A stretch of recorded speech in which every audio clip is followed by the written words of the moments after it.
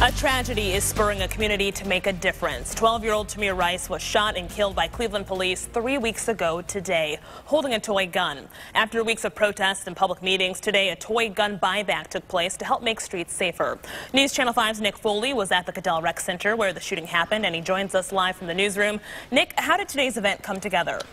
Well, Dominique, organizers of today's buyback say the event was actually talked about for the last year or so, but the death of Tamir Rice convinced them to hold something like this immediately. And it was obvious many in the community were glad they did.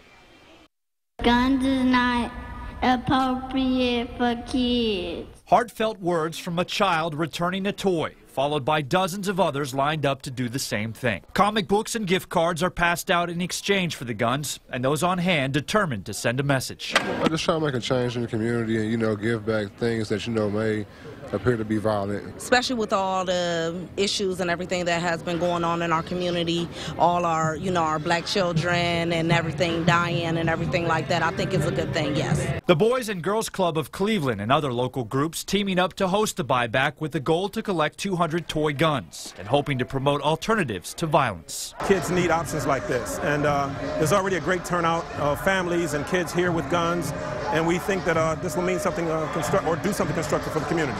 A mindset Kathy Gadsden is on board with. Her grandchild returning a gun received as a gift, and Kathy believes the idea of saying no to toy guns is something that can gain steam. I think it's a start. I think with the Christmas season coming, parents need to be mindful of what they're giving their kids as gifts. And the comic books handed out were a franchise called Brink City, and organizers say they contain positive images and life lessons. Live in the newsroom, Nick Foley, News Channel 5.